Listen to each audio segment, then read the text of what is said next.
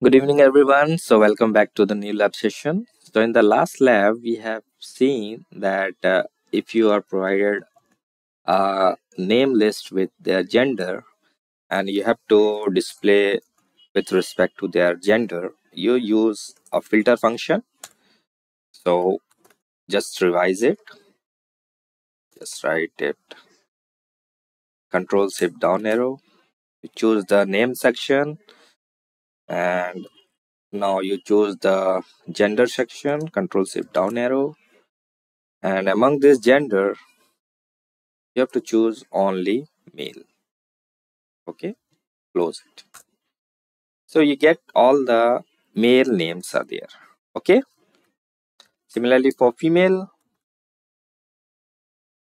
you write like this, use filter function, choose the name array,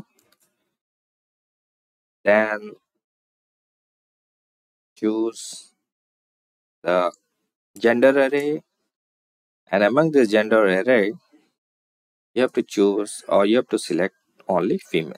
So just close the bracket and press enter. So you get the female list. Now, in this section, we will see here, suppose I want to know that how many male or female persons are there. I want to check or I want to display the count. Okay, so it's very easy.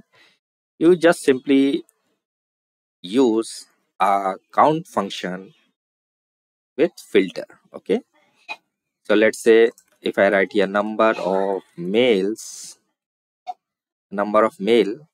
and here if I'm writing here count A, then I write filter, just a minute, filter, and choose the range,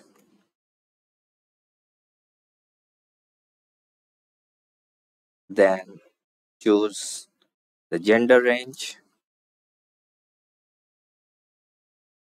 that will equal to, let's say if I choose this male, and if I close, I get number of males here, and the count A will count the number of cell having names. Okay, so if I press enter, you see there are 28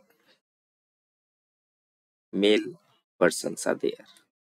Similarly, if I change it to female, you will see here there are 1, 2, 3, 4, 5, 6, 7, 8, 9, 10, 11, 12, 13, 14, 14 names. So if I simply change it to female, you will display, here you will display, let's say, number of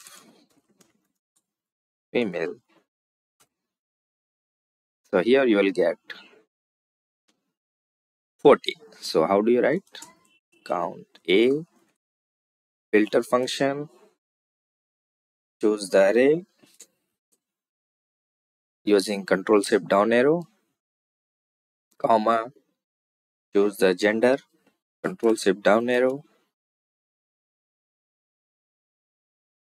That should be equal to, let's say, female, and close the count, and you'll press enter, you will get 14 female. So here these are the function you can use to know the number of males and female in a given set of list. So you make it such type of scenario where you are asked that how many male and female persons are there in a given list. So you can use it and present it to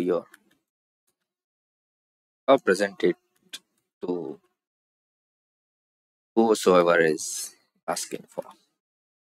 So try to practice it, and if you have any doubt, let me know in the comment section.